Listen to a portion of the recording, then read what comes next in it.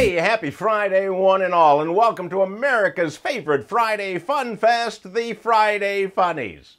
Well, the race for president is heating up quite a bit, which is causing sweating and fainting. And it's a close race right now because most of the voters cannot decide who they hate the least. And it seems like the perfect time to give you a few more reasons to vote for me, hashtag Dale for POTUS.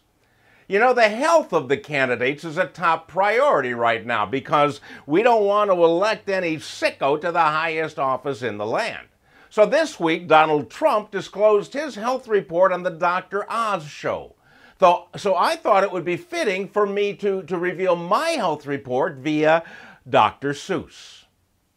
He does not eat green eggs and ham. It keeps his cholesterol on the lamb. He has a good pulse and the lungs of a singer. He has a trick knee and a bent little finger. Like a real American, his blood is deep red. He's no vegetarian, but a real meathead.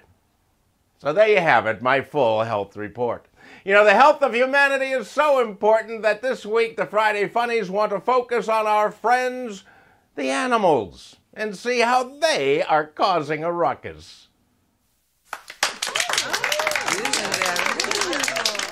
You know, slapping a person, that's a way to demonstrate that you're angry with them. But when you get slapped by a fish, then you got some real problems. Lisa Lobrie was on the way to her exercise class in Philadelphia when a catfish fell out of the sky and slapped her in the face. You talk about a sign, huh? The fish weighed about 5 pounds, left quite the mark on Lisa, not to mention the emotional scar of being assaulted by a fish. Apparently, the catfish was dropped by a large bird, which means the bird was also in on the attack. So if I were Lisa, I think I would avoid eating either fish or birds for the near future and stick to beef or pork, because the chances of getting hit by either a flying cow or the proverbial flying pig are very, very slim.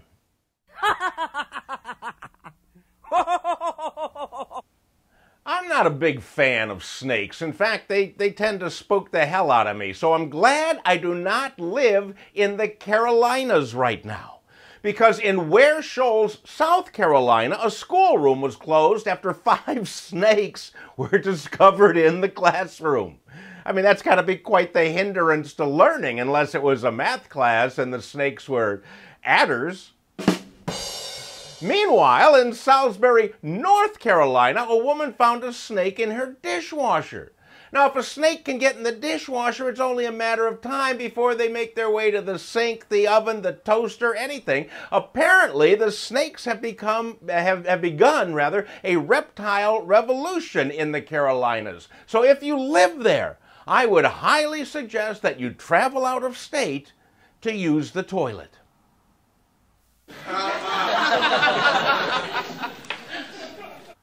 The Center for Disease Control has issued another warning this week, and they highly suggest that we heed this one. They found out that kissing a chicken can lead to contracting salmonella. Ironically, kissing a salmon will not give you chicken pox, but that's another story. I want to know what kind of a person kisses a chicken. I've never met a chicken kisser in my life, but I'm betting these are the same people who were warned as kids not to play with your food. And now that they're adults, they're going to play with it before they eat it. Well, that's it for another week, my friends. Go out, enjoy your weekend, and please, please, don't kiss any chickens.